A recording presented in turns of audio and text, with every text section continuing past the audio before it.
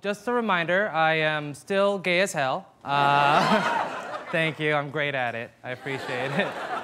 Yeah, I was just sitting there, one day just, being black. And I was like, you know what? Give me another thing. I got it, I can handle it.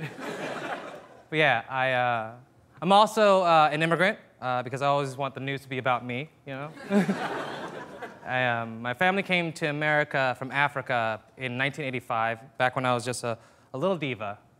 And it was also the first time I ever saw a white person. And my immediate thought was, it's a black ghost. That's what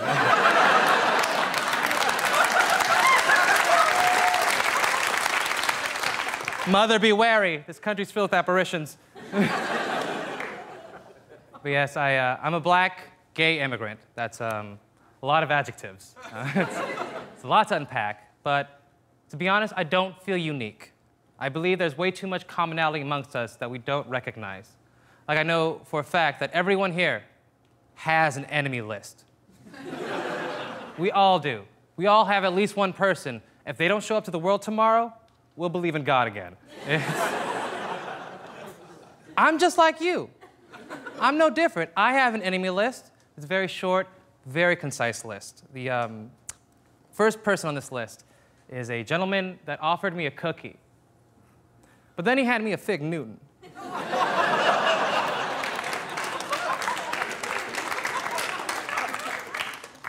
Those two things aren't comparable. Close your eyes. Imagine a cookie.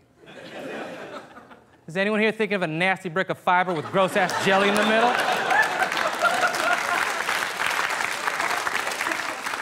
That's not a cookie.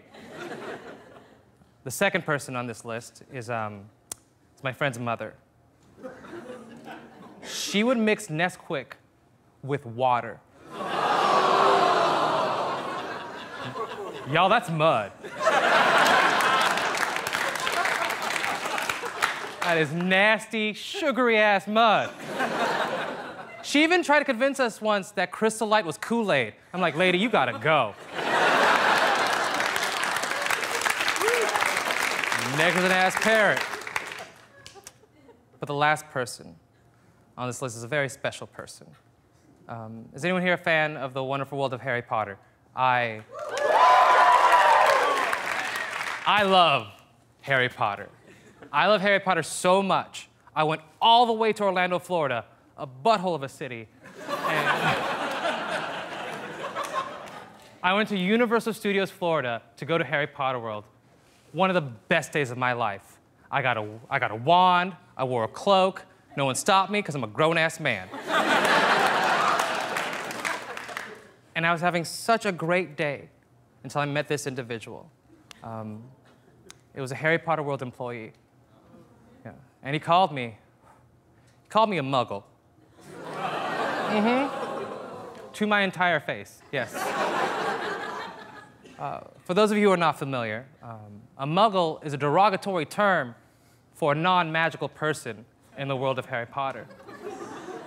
And I did not spend $150 to have a white teenager call me the N-word of the wizarding world.